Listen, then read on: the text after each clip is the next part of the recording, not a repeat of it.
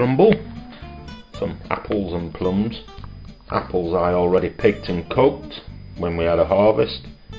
Put them in the freezer, then got them out to defrost, as you can see.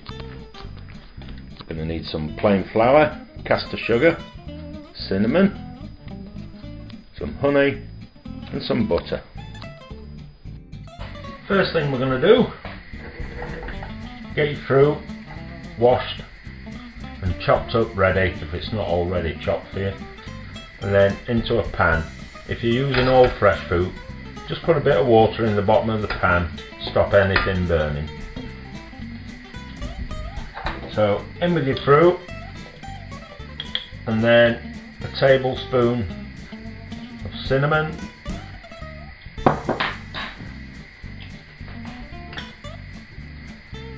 and some honey.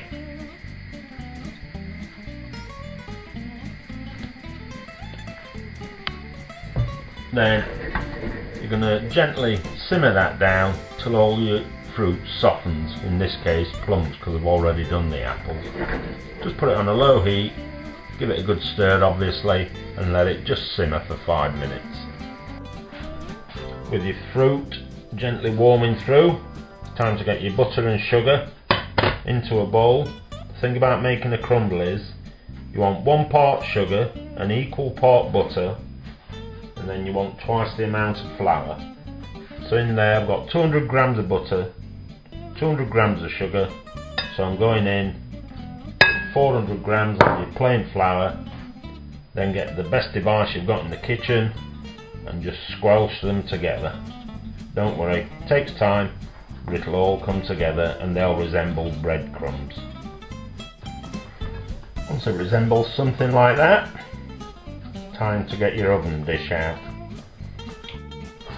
With your crumble made, time to get fruit off the cooker.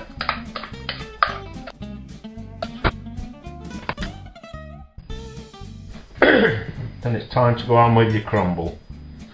Now you want to put this in the oven at 160 for around 30 to 40 minutes until it starts to nicely brown on top. Key to a crumble is long and slow rather than fast cooking. So a low temperature until you see it going nicely brown on top. When you've done in the oven, it comes out looking something like that, and it's time to warm some custard up, get a cup of tea and get stuck in.